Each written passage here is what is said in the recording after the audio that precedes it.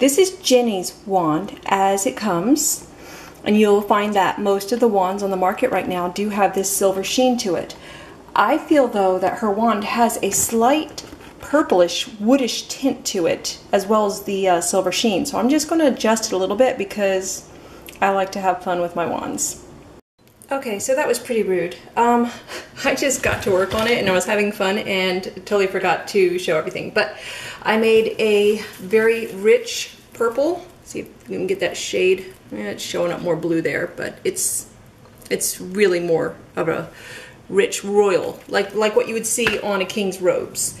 I did that and then I brushed it over, well, the handle first. I did the handle first, then this, so that I could let one part dry.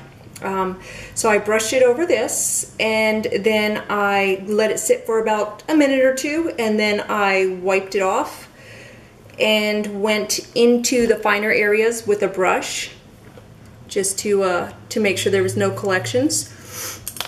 And then I went ahead and made a reddish brown, and I made the reddish brown with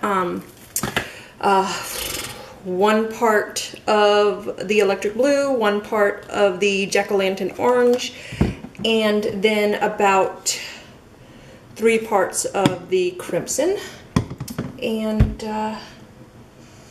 anyways, and then I just took a good-sized brush and brushed that over, gave it a minute or two to sit, and then I just wiped it off. And then I just did the same thing here with the handle. Both of those steps, I put the paint on, and then I simply waited for a few minutes just to let it get a light set, and then just went around and around and around. So I don't remove all of it, but it just has the slightest little cast of color to it. So now it still has its silvery glow, but it also has a little bit of a wood tone to it, and I'm not sure if the camera's capturing that, but it does. Now it looks like it might have once come from wood.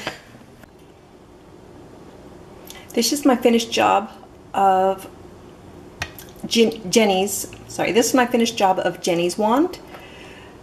I gave it just a little bit of aging. Mostly I gave it that overtone of purple. It's got the slightest tint of purple in with the silver with a little bit of aging. Very, very easy to do. Makes a wonderful wand. The detailing on this is beautiful. It made painting it so easy and so fun. Beautiful, beautiful wand. I am very happy that I got this. I think you're going to love it too. So, have fun with your Harry Potter wands.